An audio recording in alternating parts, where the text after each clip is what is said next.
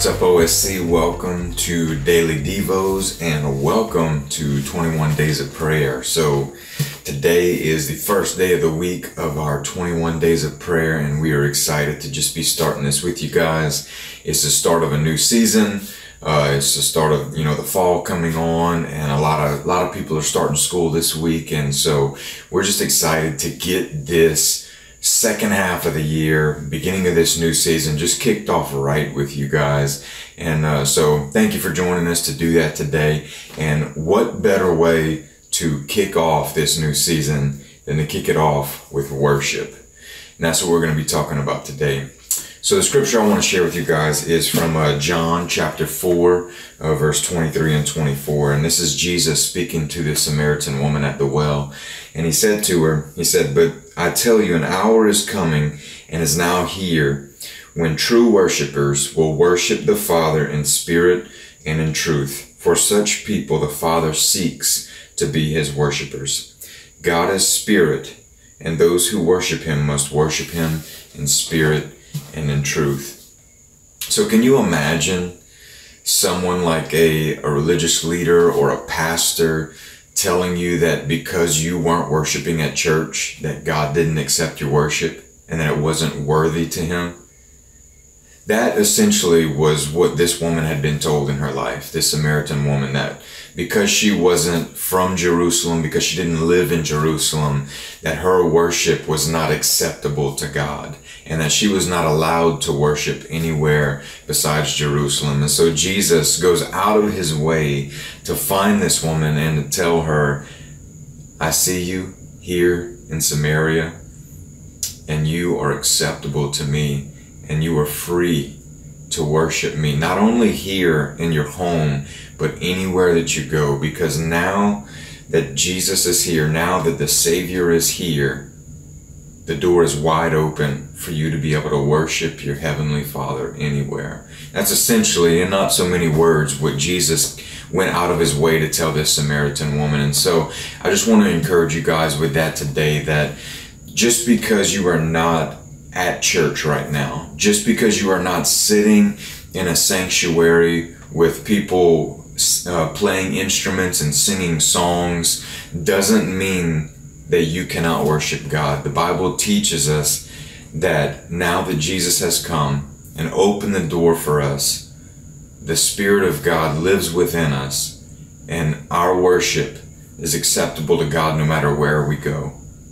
And so today, as we begin this new season, as we begin, this new school year, many of you are teachers that are going to work this week, and I know you've had a great summer, but there's still a lot of challenges ahead of us. There's still a lot of things that we're facing as a church and as a community and as a society, and so what better way to put our best foot forward than to put everything in perspective and worship our Heavenly Father, to put him first, to put him on the throne with our praise and with our worship.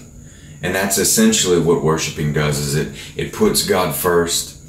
It lets the world around us know how important God is above all the things that we face. And it's important for us to realize that we're free to do that anytime and anywhere. The Bible says that true worshipers worship God in spirit and in truth. And so together, wherever we're at today, I just want you to take a moment to just quiet your heart before the Lord and just take a second to worship him. And it doesn't have to be song. The Bible says that any act of sacrifice, of glorifying God, either with our words, with our songs, with our praises, it's worship to God. And so today we're going to start this season. We're going to start this 21 days of prayer off with worship. And so I just want to take a couple of seconds to pray with you guys to start this season, to worship God, and to just thank him for all that he's done. So just bow your head with me. Unless you're driving, don't bow your head, but let's pray and let's do this together. God, we just thank you that you are magnified in our life, and we just take this moment right now to make your name big.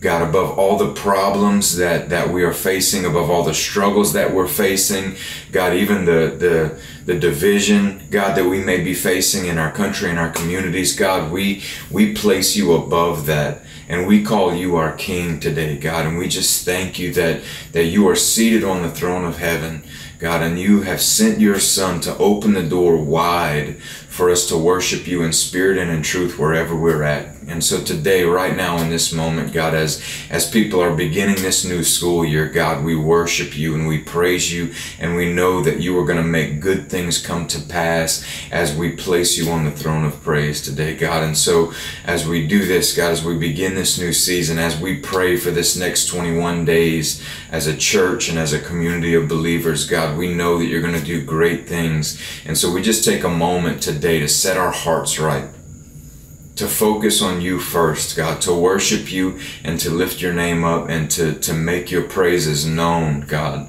I pray that you would put words in our mouth, God, to speak encouragement this year, God, that you would put words in our mouth to speak truth this year, God, to speak blessing this year, God, that the Bible says that whatever we speak that is loosed on earth will be loosed in heaven. Whatever is bound up on earth, God, by our words we bound up in heaven, God. So we just, God, we bind up, God, the curses, God. We bind up sickness, God. We bind up evil, God. We bind up the enemy's plans, God, to destroy and to divide.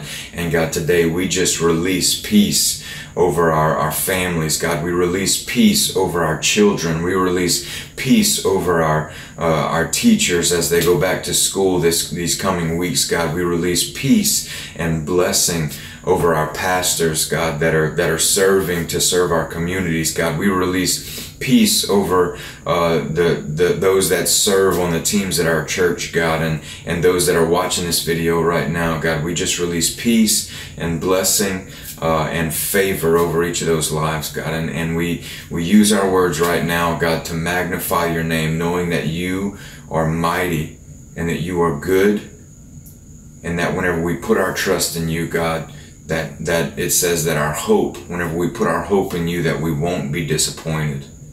So we do that today, God, and we lift your name high, and we start this day off with worship, God, magnifying your name.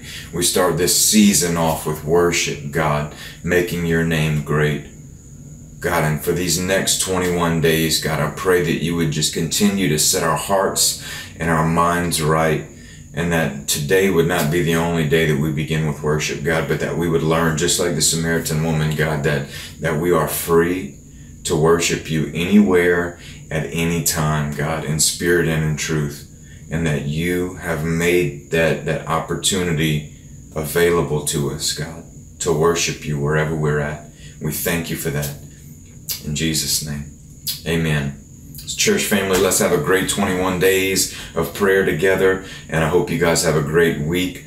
We just released blessing over you today, and hope that you have a wonderful day, and that you can take some more time throughout your day to just worship God wherever you're at. So you guys have a great day. We love you, we bless you, and let us know how we can pray for you. God bless.